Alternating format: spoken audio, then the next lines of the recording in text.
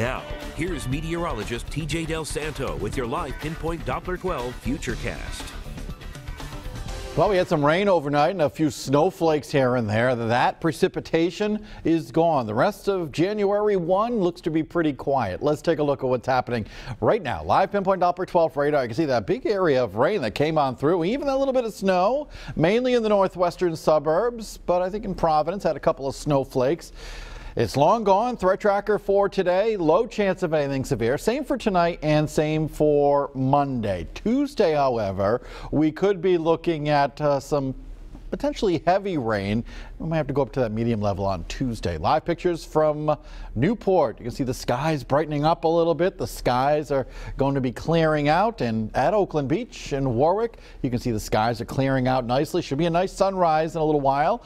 In Warwick at 39 degrees currently with a calm wind. The winds will be picking up a little bit as we go through the day today. In fact, we could be seeing some afternoon wind gusts of 25 miles an hour. Temperatures much of the night were around 40 degrees or so in Providence. We've fallen back a little bit down to 36 degrees. Smithfield 34, 38 in Newport. Westerly currently at 39 degrees. There's that big area of rain and a little bit of snow heading out associated with a cold front.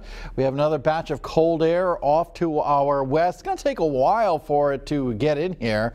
We're looking at temperatures today to top out in the 30s and low 40s across some parts of the area. Monday morning, upper 20s and lower 30s. Now taking you through the rest of the day on Monday, notice lots of clouds overhead.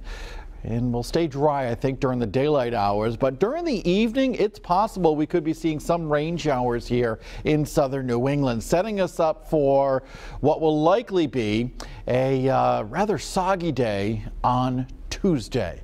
But your forecast for today, anything but soggy. Looks quite dry, 42 in Narragansett. Newport, 42. Hope Valley, Charlestown, 42, 43 degrees. Same for Westerly. About 40, 41 from Woonsocket, down 146 into Providence. Bristol, 42. Fall River, 42. Freetown, New Bedford, topping out about 42 degrees today. Now here's your live Pinpoint Doppler 12 7-day Futurecast. Let's go through this for your polar plungers, new penguin plungers for today. Air temperatures this morning are going to be in the upper 30s. The water temperature of the bay about 46 degrees, so a little bit above average for the time of year. You got that working for you at least.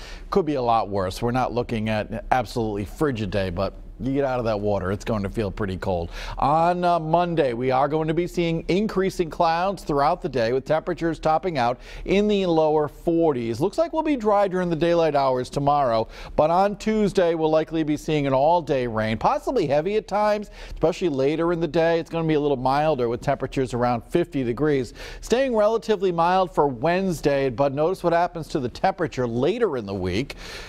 Temperatures only topping out in the low to mid 30s for Thursday, Friday, and Saturday. Now, something that we're watching for late in the week, the potential for some snow, maybe in that Thursday night into Friday time frame. It's a long way out, and it's a weather system that should pass off to our south, but could come close enough that we get a little bit of snow. We'll watch that, but today looks to be quiet. We like to always have something to track. That's right. Something to keep an eye on. All right, TJ, thanks so much for covering New England for you this morning. Now,